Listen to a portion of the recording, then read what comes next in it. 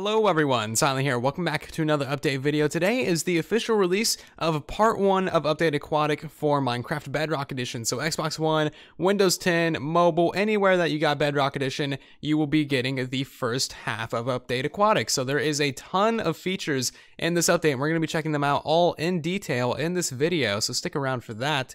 And as you can see, there's a couple screenshots. There's dolphins, there's blue ice, there's shipwrecks, icebergs, thousands of new fish, way too many fish. There's new ocean biomes, underwater ravines and caves, and shipwrecks, treasure chests, tridents, new buttons and trapdoors and pressure plates, and new blocks and achievements. There is a lot of new of everything, basically. The only things that are really missing from this first half are the drowns, the turtles, and a few other things as well, but like the major staple features are here in this update. So I find it kind of strange that they're releasing Update Aquatic for Bedrock Edition in 2 parts. Everything else, Java Edition and also Minecraft Console Edition, is getting Update Aquatic in one big go, and then I'm sure there'll be some bug fixes after that, but mostly it's just in one big go. Bedrock Edition also has betas, so I'm not entirely sure why they're doing this, but I guess it doesn't really matter. We're getting new features and we're getting them very quickly as well, so whatever.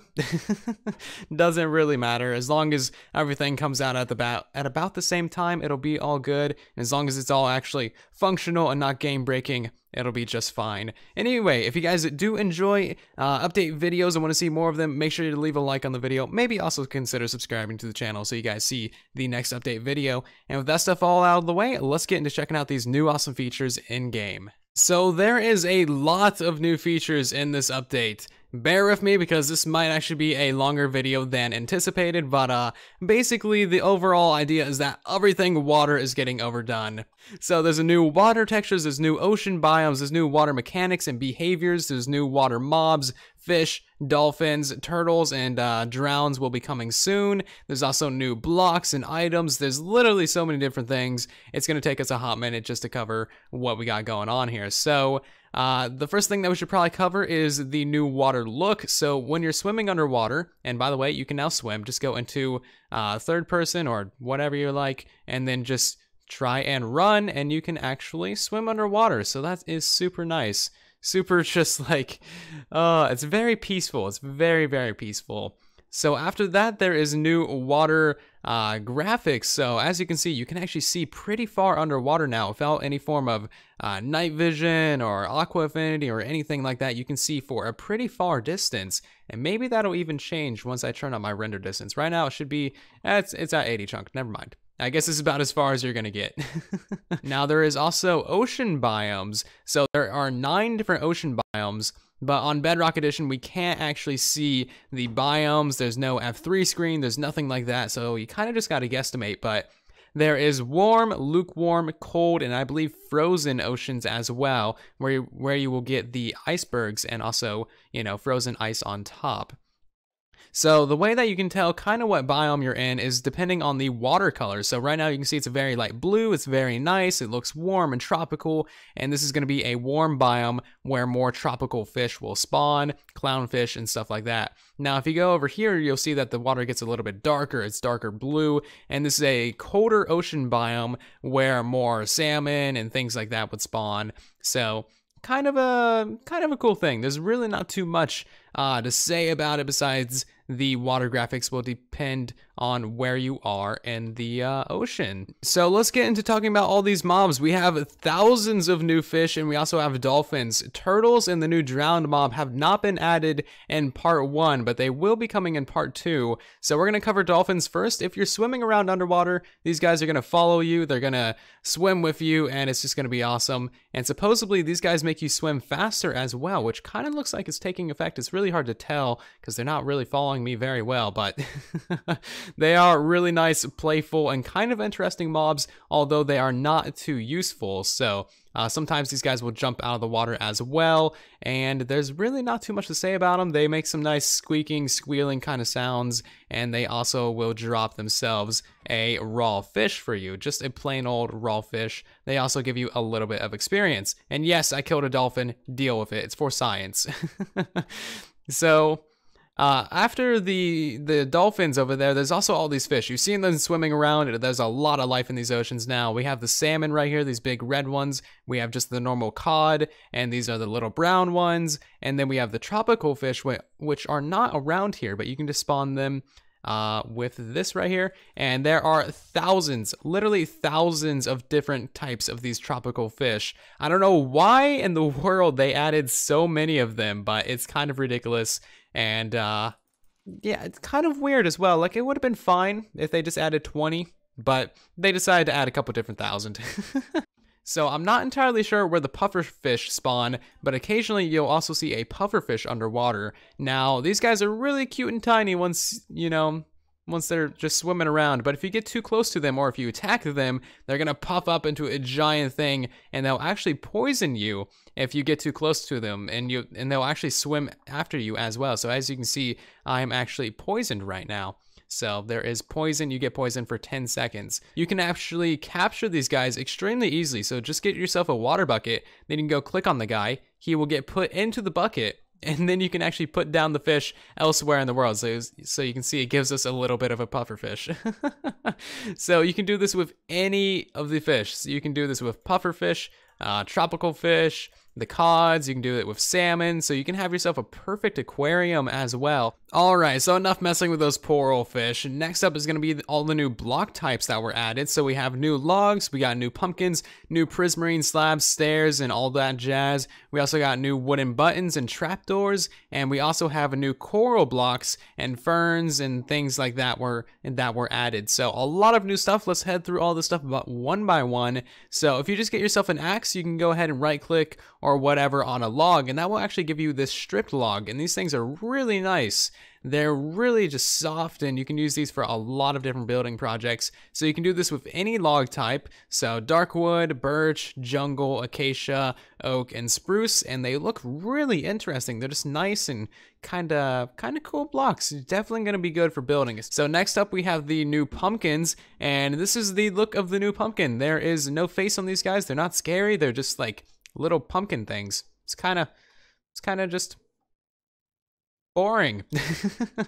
So this is what will grow from pumpkin plants, and this is what will also naturally generate throughout the world. So now if you want to go ahead and get yourself a pumpkin with a face on it, you're gonna have to go ahead and actually carve it with some shears, and that will give you 1 seed from carving it. Alright, so now for the big one. Slabs and stairs were added. We have prismarine slabs and stairs. We got dark prismarine slabs and stairs, and also normal prismarine slabs and stairs. It is looking very fine, and you just craft these ones the normal way as well. So you can just drag these around. You get yourself some prismarine brick stairs, make yourself some dark oak slabs, and then some prismarine. If I could pick that up. Why can't I pick that up? What's up with this block? I can't. Okay, there we go. And yeah, you can just make yourself some things. These are really, really nice blocks. Super happy that we got these. All right, so this one is also pretty big. We now have new button types and trapdoor types for all the different wood types. So that is really, really nice. Like, this is an awesome feature. The doors were here before, but they basically look exactly the same as the doors. So how you make these is just the basic way. You have to actually use a particular wood type now, and you can't mix and match different kinds of planks. You have to use all one type of material to make your things. So you can get yourself some dark oak trapdoors. You can also get yourself just some dark oak buttons, and these are very nice. This is going to be wonderful, absolutely wonderful for detailing. Alright, so back to the underwater landscape. I have not been able to find myself a coral reef yet, but these things are really cool looking. They spawn with all of these different types of coral in them, these little coral plants, and also these coral fans as well. And as you can see, there is a bunch of different coral types in here. There is the blue coral, which is tube coral. There is brain coral, bubble coral, fire coral, and also horn coral, and then all the corresponding colors for the fans and the little plants as well. So these things are honestly pretty interesting. I believe you can mine these with a pickaxe or an axe or something like that, but they have to be placed in water. If you don't place them in water, then they're actually going to slowly but surely die off. So in survival mode, you can't actually harvest these little plant things. They don't pop off whether or not you use shears or just punch them. And also you can't break these fans. I tried for quite a while and they just do not break. So that stuff is definitely a little bit broken. Now, in addition to the coral, there's also these underwater plants called seagrass, and these things you can plant on literally anything underwater. You can also bone meal these things to be too tall, and you can bone meal the bottom of the ocean to give yourself some more seagrass, and from bone mealing, you can also get these little coral plants, which is pretty interesting. Now, seagrass, not too useful, doesn't have any uses or anything like that. However, kelp is amazing. You can go ahead and you can just punch this thing, they'll all pop off and float up to the surface, and kelp has a lot of uses. I forgot to mention it, but you can also bone meal kelp, so you can just plant that down, bone meal, and then you got yourself a giant plant, which is really, really nice for a kelp farm. So with this normal kelp, you can go ahead and put that in a furnace, smelt it down into dried kelp, and then you can turn this into a kelp block. And this can actually be used as fuel, and it's also a building block, of course. So these things kind of look like a Christmas present, which is lovely for Christmas time. So this dried kelp can also be eaten. It restores half a haunch of hunger, which isn't wonderful, but you can eat it pretty quickly, so I guess there's that. There's also now a new source of packed ice in the game in the form of icebergs. These spawn in pretty big icebergs and also in pretty big clusters as well. These will spawn in cold ocean biomes and frozen ocean biomes, but this one just so happened to spawn in and on the beach and also in a desert. So a little bit of refining needs to be done into the world generation code to prevent this from happening. This is something that they were doing for quite a long time on Java Edition, and it seems like Bedrock just decided to rush it out. So yeah, there's a few problems with that. But along with these icebergs, you can also find blue ice. Now, this stuff is just like packed ice. It doesn't melt, it doesn't do anything like that, and it is super duper slippery.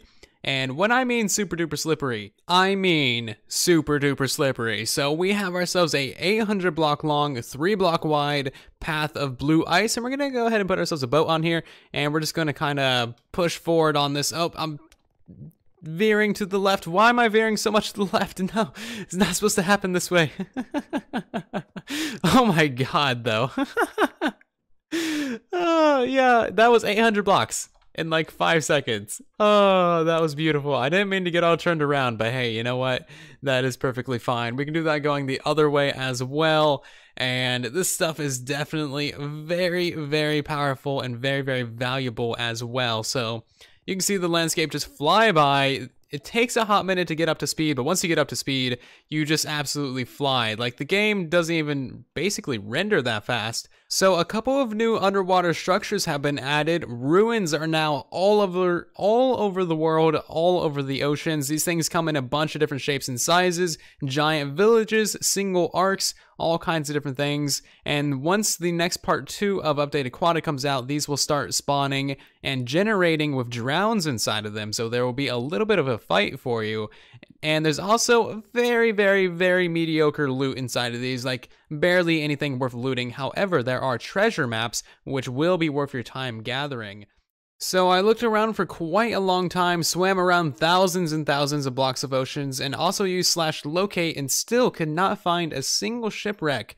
They are much, much more common on Java Edition. You can find like literally 50 in like 10 minutes. So in addition to not finding a shipwreck, I also completely managed to not be able to find the buried treasure that is, you know, supposedly like right here. So either A, I am just terribly bad at these things, which I'm not because I found a bunch on Java Edition, or B, it's broken, which would not surprise me because this is Bedrock Edition.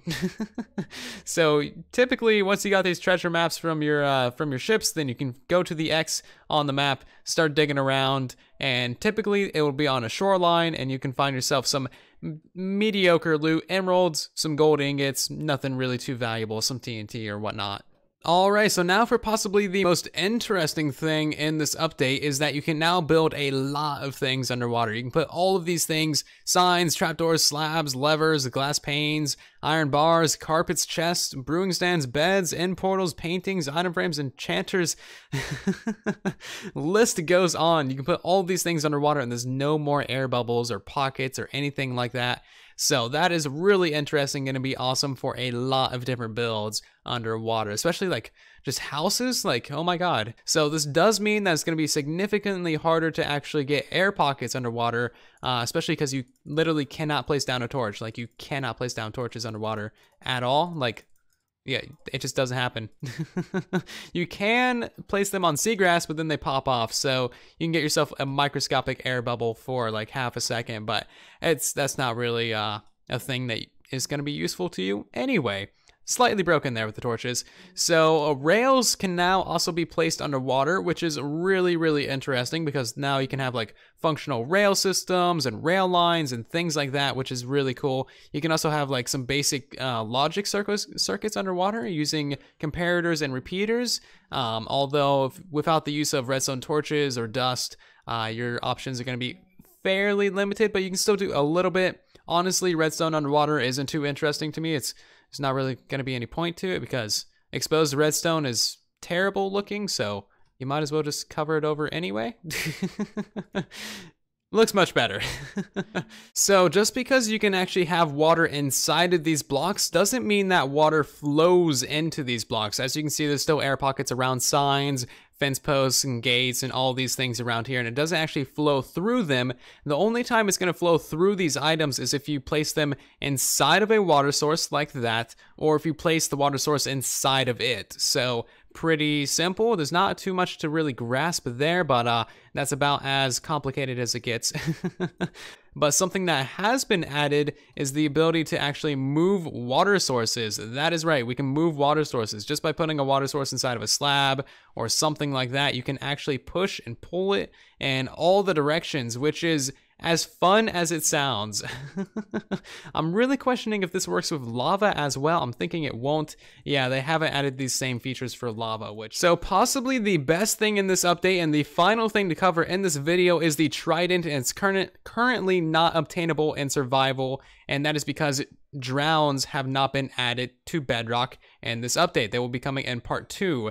So basically, you can throw these things. They are basically like a mending infinity bow if you have loyalty on them. And there is 2 different types of tridents that you can have. You can have yourself a Riptide trident, or you can have yourself a loyalty and or channeling trident. So Riptide is pretty awesome. If you are underwater, you can actually use this to travel very, very fast and even travel out of the water, which is amazing. This makes for some amazing and awesome combat. This is possibly the coolest thing that you can do. So if you have loyalty on your trident, this one you can throw long range and it will come back to you, similar to an infinity bow.